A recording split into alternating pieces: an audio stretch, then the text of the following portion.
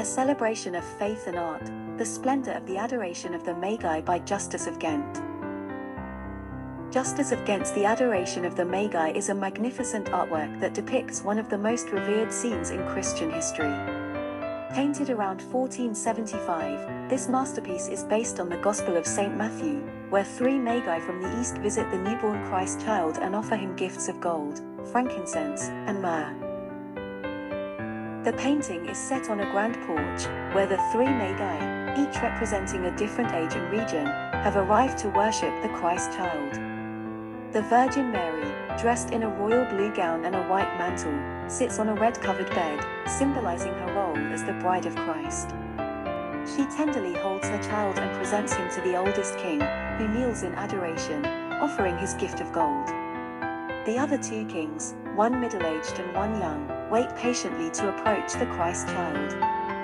Joseph, Christ's earthly father, stands behind Mary, gesturing with his left hand to welcome the visitors and to introduce them to the Holy Family. The painting is rich in details that convey deeper religious meanings and references. The snuffed-out candle on the bedside table suggests that Christ is the true light of the world. The bread and wine on the table in the foreground are Eucharistic symbols, recalling Christ's Last Supper and his sacrifice on the cross. The gold vessel offered by the African king is decorated with a pelican feeding its young with its own blood, a symbol of Christ's love and redemption for humanity. The crystal orb offered by the middle-aged king is symbolic of the world and of Christ's role as the savior of the world.